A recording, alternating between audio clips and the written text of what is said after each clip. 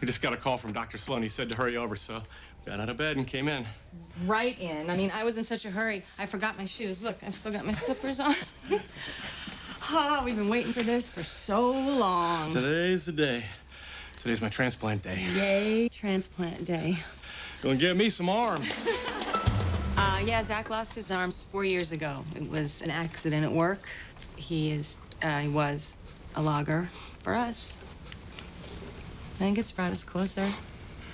Literally, I have to wipe his for him. Okay, really? That's what you want to talk about in front of everyone right now?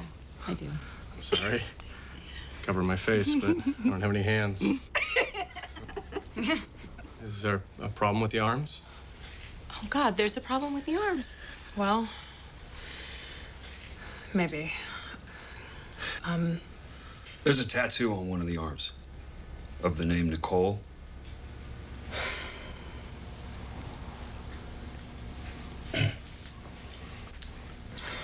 I love the name Nicole. Me too. I love it. You couldn't love it more. I say we rename our dog Nicole. I'm gonna name myself Nicole. Change my It means I can still get those arms, and Nicole's my new favorite name. He already has some feeling at the tops of his new arms. Look. Ow! Watch this. Not bad, huh?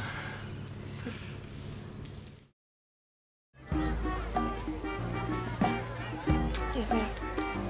What? I believe that you were behind me in the line. No. Yes.